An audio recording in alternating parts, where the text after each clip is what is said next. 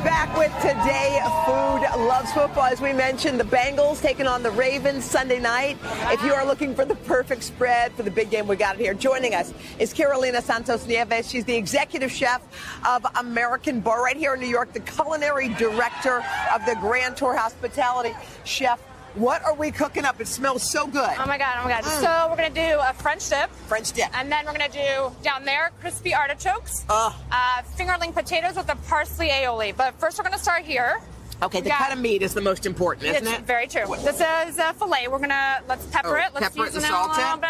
Okay. And some salt? Yeah, add some salt. Go heavy or just go heavy, go heavy, go heavy. Okay, like that. Let's pat it down. Do it on the other Do side. it on the other side. I'm with you, like that. Wipe our hand a little bit. Wipe our hands. Okay. Pat it down. Then I take this guy. Put it in there. Right in your cast iron. Yep. So you want to make sure this is pretty hot. You know, you want to get a nice sear, a nice crust. Okay. Basically, we're going to cook this to medium rare, is what I think is ideal. Yes. To like 130. Okay. Right? So you just flip. We're going to flip. We're going to, like, I would say like 2 minutes on each side. Okay, 2 minutes on each side. Yeah. We'll fast forward. Yeah, we'll fast forward, leave it hanging out over here. Over here, we're essentially going to make an au poivre sauce, which is the dipping sauce for this delicious French dip. Okay. And so we have these peppercorns. Yeah. You want to do this? What do you do? You smash them? You're going to smash them. You bang it? You kind of got to, you have fun, have fun. There you go, you got it, yes. Okay. Amazing. It's fun. Okay, now what do you do with all we're gonna grab, let's grab a few. Okay. And we're gonna toss it into this saute pan. Okay. We have a little butter going here, so we want to drop those in there. Right? Yeah, keep cooking that. You're doing an amazing job. Okay. So we have the peppercorn and the butter here. We want to add a little whiskey. Whiskey? Does it burn off or no? It does burn off. Okay. We're not going to go do a whole flambe here, but we're going to add a little bit. Woo! Well, okay. We're just going to add a little bit. We're going to, And then we're going to add a little bit of beef stock. Beef stock. We would reduce that. Okay. Then we would add a little bit of heavy cream. Yeah. Reduce that as well. All right. And then why not add a little butter? Okay, now. So, should we make our sandwich up? We're making our sandwich. Okay. We got baguette. We got butter. We're going to layer some beef. Yeah. We're going to put on some okay, a little some onion, a little cheese, a little cheese, and we Look have at that. Sweet. Guys, how is the sandwich? Let's start with the sandwich. So how are we doing over there? And this aioli you should bottle. What kind of cheese do you put We're on doing it? Swiss, but you know what? You can even do a white cheddar. We would put this in heat it? We heat it. Yeah. We put it in a broiler for 450. And then you dunk it in your special Go. sauce? Go, you got it. Girl, yes, come on. Yes. What do you think? What do you think? You into it? It's insane. We only have a minute. All right, okay, we're going to go parsley aioli over here. Woo! Oh my God. So this is for the crispy artichoke. We have 4 whole eggs. We have 4 egg yolks. Oh my gosh. Wow. We'll basically blend that. We would turn this on, add a little canola oil or grapeseed oil. Add a little parsley, keep blending. Now we're going to fry it all up? And we're going to fry it all up. Okay. We would cut these in half, these little guys, which are parboiled in some salt water. We're going to add this into some canola oil. Let's be careful here. Ooh, so probably don't do what I'm doing right now. Okay. And some artichokes. And the artichokes. So now you dunk them in the aioli. Is it thick? Wait, I want to try. I want to put it on everything. Try it. What do you think? What do you think? We did it! Find all the recipes and more today.com/food. Don't miss Sunday night's clash between the Bengals and the Ravens. NBC and Peacock. Coverage starts at 7 o'clock. Thank you. We love you. Before the break, we introduced you to Chef Tammy Treadwell, the force of nature behind the Harlem Seafood Soul Truck. Confession, Jen and I fell in love. She recently dropped by to make us one of her most popular dishes. Check it out. Tammy, you're making your famous po' boy sandwich for us. And Jen and I were saying in the piece earlier, you don't just make a sandwich. No. There's like love somehow infused in your food. It's layered all in. How do you do that? You just do it? Let me just tell you something. Tell me. You don't want a sandwich that you just can't feel it. Yeah. You're supposed to feel it. Yeah. So when you take that first bite, we have that garlic aioli, we have the fresh baked bread, and then we use only wild-caught shrimp and fish. So the star of the show is the seafood. Yes. So we want you to enjoy that. And I've had, some really seasoned po' boy eaters, and they leave Harlem Seafood Soul. I know one. Let me tell you something. I know I've eaten one. many a po' boy in New Orleans. And this po' boy is top of the heap. Now, you got black gloves on. That's because you're going to be handling Yes, okay, tell us what we should do. Because I'm going to be handling, like, the first thing you have some really beautiful jumbo shrimp here. And you always devein it. And we double devein. Double. And then we somewhat butterfly it. It's my way of being able to take a look at it and make sure it's done when my prep people are done with it. So we're going to batter that up in some good old-fashioned corn flour. Plain old. Right? Do you need to put it in oil first, or We're going to heat this oil to about 350. Okay. And then we've already have some batter for the TV people in the world. And then we're just going to drop that. This is important, though, because overcooking shrimp is no bueno. No good. No bueno So how at do you all. know? So what you're going to do is you listen. My grandmother taught me how to cook by listening. When it's bubbling loud like that, there's a lot of moisture inside. It still hasn't cooked yet. But when it gets quiet, Let's wait. it's going to get quiet, and you're going to hear that. That's that old school. You're going to hear a minute. All of these bubbles are going to go down lightly. And this is the way you fry chicken, too. Yeah. You Really? listen You to listen to it. That's that old school. We didn't have all these timers and stuff. My grandmother and them knew about timers. None of that business. No. And you see how it's just it's starting to get quiet. and it's just beautifully golden.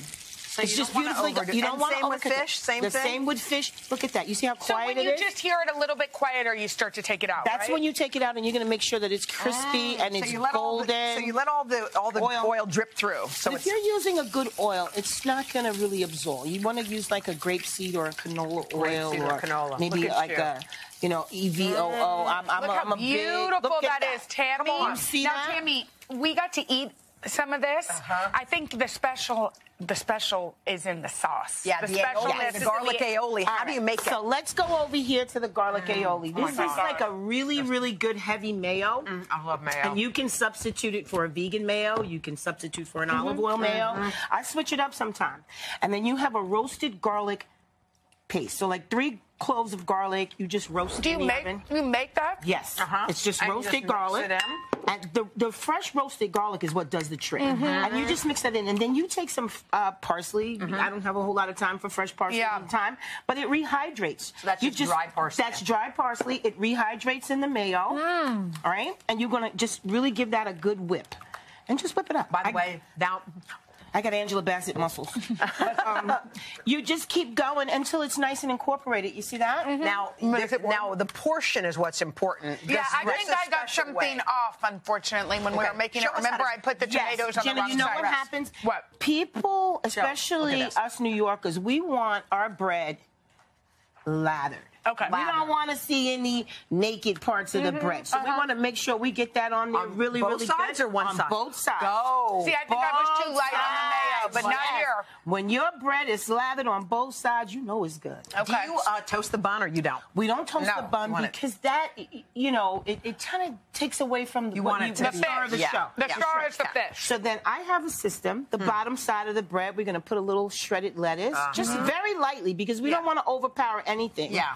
And then we're going to take some half moon tomatoes on the up side of the bread. Everybody knows this. Okay. And then we're going to layer this Look with at that shrimp. 2. Boom. You make it real And then we're going to put it, yes, you want it shrimp. Of course you do. You don't want a shrimp po' boy with no shrimp. Oh, my gosh, And look at that. that. Here, Jenna, come down. Okay. So now we have... Hold on. Go ahead, Jenna. I'm going to eat this one. Okay, let's do it together. One. Cheers, Tammy. We love you. Cheers, and I love you right back. Thank you. Cheers. Oh, my God. That No, I garlic get it. aioli. Get in it. Get in it. It's just dripping. That is amazing. If I may say so myself. It is amazing, and you may say so. Tammy, you're an amazing person. Jen and I are We so love you. privileged that we got to meet you and visit with you. You have a great food truck and a great life. And it's so fun to see people lining up on Line that up, corner. You're an Thank you. inspiration. Get this recipe. Go to today.com/food. By the way, our pal Tammy, is expanding beyond Harlem. She's opening up at another location at the Williamsburg Market in Brooklyn. she's the She's best. amazing. All right, let's break out the big hair and the leggings because we are traveling back to the 80s. We all know celebrity chef Adam Richman from Man vs. Food. Well, now he has a new show on the History Channel. It's genius. It's called Adam Eats the 80s. I'm here for it. He's here to tell us all about it and put his spin on a French dip for us. Adam, good morning to you. Good morning to both of you. What made you decide to want to eat your way through the 80s? Like this whole concept. Yeah, what's like 80s food? Yeah. Well, I think, you know, it was a decade that shaped this nation. It shaped us in terms of technology. Yeah. Things like the microwave, having latchkey kids. See, I was a latchkey kid, and so when you guys said that, I was like, oh, that's true. But also, you know, the cool thing about this show is that we not only get a chance to explore some of the big brands that grew in the 80s, like Panda Express, Cinnabon, that exploded onto the scene. I was walking around the mall. Exactly. We do mall culture, but also we get a chance to recreate some of the flavors that disappeared, like Keebler's Magic Middles cookies or Bonkers, the OG beef fat McDonald's French fries. So we recreate some of the stuff that people miss as well. Thinking like what was in my lunchbox. All right, so we are making your spin on a French dip. It's a chicken Française dip. Yes, basically. Well, that was a big dish in the 80s. We have some cutlets. They usually come pretty stout, but you can pound them thin. You can use a mallet, but you don't want to pound so you can see the cutting board through it because that's over pounding. Right. So we season with salt and pepper. We have some pre-pounded cutlets here, and similar to what we did before. There you go. Oh, using the tongs. Exactly. Like a pro. I figured I'd touch something else and somebody would say, exactly. You just have the white dress on, so I'm worried about you. So we have some oil. We've added some butter to it, and you put some garlic in there to infuse it. Now what we do is drop it in the egg. And you take the garlic back out, right? You take the garlic out, right? We don't want to let it burn. We just want to infuse the flavor, and then from there right into the oil. So this is oil and butter. Oil and butter, exactly. Probably we'll let that go for about, it's okay, we'll let that go for about 3 minutes. When those are done, we take them out, but we want to leave all that in there. And there's stuff called fond. It's those little brown bits at the bottom of the pan. Right. And that is where your beautiful wooden spoon's going to come in. So much like Zendaya in Euphoria, we're going to have a roux. And you see how I did that? Very topical. Very topical. Everybody's talking about Euphoria. Exactly. So we're going to add some flour, and that's going to be the backbone of the sauce. So we want to make sure that it incorporates, gets a nice sort of nutty color. And then once this is properly incorporated, and again, be careful if you're doing this with kids, you don't want to be right over the pan, but we're going to add some white wine. You can use Chardonnay, Sauvignon Blanc, plain old cooking wine. Even just the smell of this. It smells delicious. Thank you. So it's 2 minutes, it all cooks off. The juice of 2 lemons, which is the backbone of any chicken Française. Once this is all incorporated, we're going to add the cutlets back to it. So we'll take these guys, we'll throw them right in. Now, what does this do? This extra layer here, this extra process, is that what gives it the kick? It also makes it softer. It helps it melt in your mouth. It infuses all that flavor into it. So we'll do 5 minutes each side. Once they're finished, we have our sauce. So let's slide down towards making the finished product. I noticed you have lemons floating in here. Yes. So this one I fully cop. I stole from the great Contessa herself, Ina Garten. You can take lemon and you can actually use the zest to get the oil. This white part is called pith, and it's very bitter. I don't have a lisp instead of dirty words. But you can actually just put the lemon sort of shell side down, if you will, and infuse that oil. We have some brioche that we've toasted with a little bit of butter. We can start constructing. Yep, so we'll take one of these cutlets. We'll dunk it in the... We'll use this sauce for the time being. So this is our au jus. This is our au jus, exactly. This is au jus, and this is au jus. Exactly right. So we're going to have our cutlet. Then we're going to dress it up with cornichons, otherwise known as gherkins or little pickles. So we're going to put these guys right on top. A little pickle have so many names? Right? It's so weird for just such a little thing. And then we're going to top it with a slice of honey ham. I like a little bit of that sweetness. Some watercress on top of it. Which also feels very nostalgic in 80s also. Oh, my gosh, of course. Absolutely. What are we doing? A little bit of drizzle of the au jus on top. And then you have your Française dip, and you can even use the leftover for dipping. Absolutely. I would love to share one with you. Cheers, guys. You can dunk, dip as you will. Cheers. Cheers. There you go. Oh, my goodness. Right? Where were you when I was in Latchkey? Exactly. We just need a new Coke. We need a new Coke at Stouffer's Lean Cuisine. Oh, my God. And we are right in the 80s. We're good to go. And every sandwich should come with a dip. All right. Thank you so much, Adam. I love you guys. For this recipe, head to today.com/food and check out Adam Eats the 80s and The Food That Built America Sunday nights on the History Channel. We'll be right back. So good. I won't double dip. I'll flip.